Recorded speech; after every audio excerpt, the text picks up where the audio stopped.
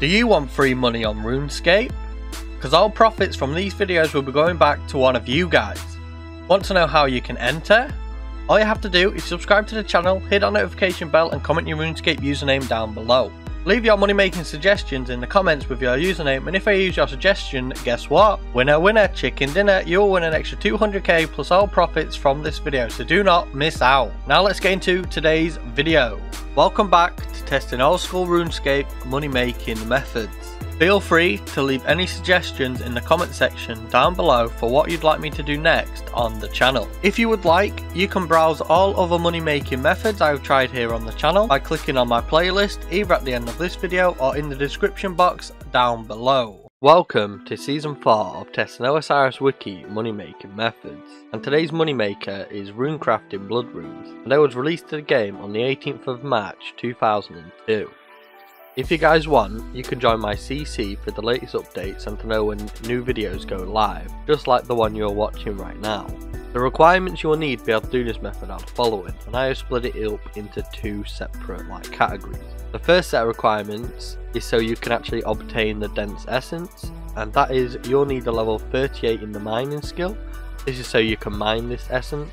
And you will need the level 38 in the crafting skill. This is so you can chip this dense essence blocks into fragments. Also, a level 73 agility is highly recommended. This is so you can use all of the shortcuts in this area for faster inventories.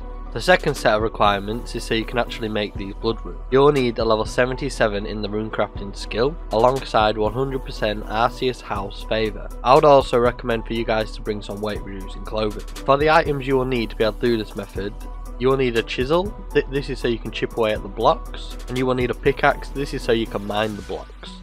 My gear setup is on screen, and I will just go through it now. The main part of my gear is the dragon pickaxe, as without this I would not be able to mine this essence, and for the rest of my gear I am just using weight reducing clothing. My inventory setup is on screen and I will enlarge it. All I have in my invent is my stack of blood runes I have crafted over this 1 hour, and I have also got a chisel at the bottom of my invent. You'll want to place your chisel like mine is on screen, so you can chisel the essence a lot quicker. Now let's jump into some information about these blood runes. With 100% Arceus house favour and 77 rune crafting, players can craft blood runes from dark essence fragments. Each fragment grants 23.8 experience. It is possible to reach approximately 38,000 rune crafting experience per hour while crafting these blood runes. But if you are just starting this method, do not be deterred if you don't reach 38,000 XP an hour, as that is at the peak performance. I'm pretty sure in this video I only managed to get around 35,000 experience an hour,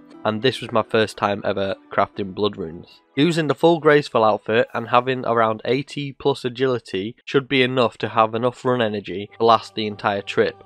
I will now run down how you can actually do this method. Players should mine an inventory full of dense essence blocks at the dense runestone mine. Then they should run to the dark altar to turn them into dark essence blocks and chip them with a chisel into dark essence fragments. After that, the player should return back to the dense runestone mines and mine another inventory of these blocks. After you've got your second full inventory, run back to the dark altar, turn them into dark essence blocks and run to the blood altar southwest of the dark altar. Once the player has reached the dark altar, craft the fragments in your inventory into the blood runes, and then after that chisel the dark essence blocks into fragments again, and then rune craft these fragments into more blood runes. After you've done all this, run back to the dense runestone mine. This is where your agility level will come in handy. If you have level 73 agility, you could take a shortcut to get back to this mine. Otherwise you will have to run all the way around past the dark altar and then back into the mine through the second agility shortcut.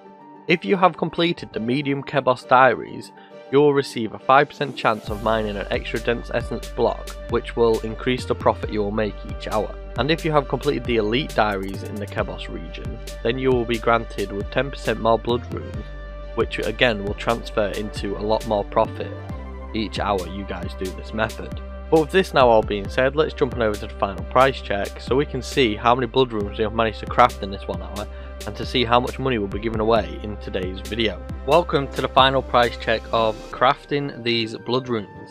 And here in my event is the blood runes we have managed to craft in this 1 hour. We managed to craft 1,436. And for the XP in today's video, we have managed to get 35,100 in rune crafting. So now let's price check this to see how much we'll be giving away in today's video. So 1 hour of rune crafting or crafting blood runes comes out to be 525,576 GP. And that will be going away to one of you guys. Now let's jump on over to the spinning wheel so we can see who will be taking away today's profits. Welcome to the spinning wheel. Today's winner was supposed to be Saint Zaya, but because he's not been online for 3 weeks and he was the one who suggested the video, I don't really think he'd be too bothered if I roll this winner on the spinning wheel, so that is why we're going to be doing it into this video. So we currently have 47 entries on the spinning wheel with 1 new entry from the previous video, and the newest new entry is underranged. So I'm just going to go ahead and shuffle this a couple of times. So today's winner of all profits is going to be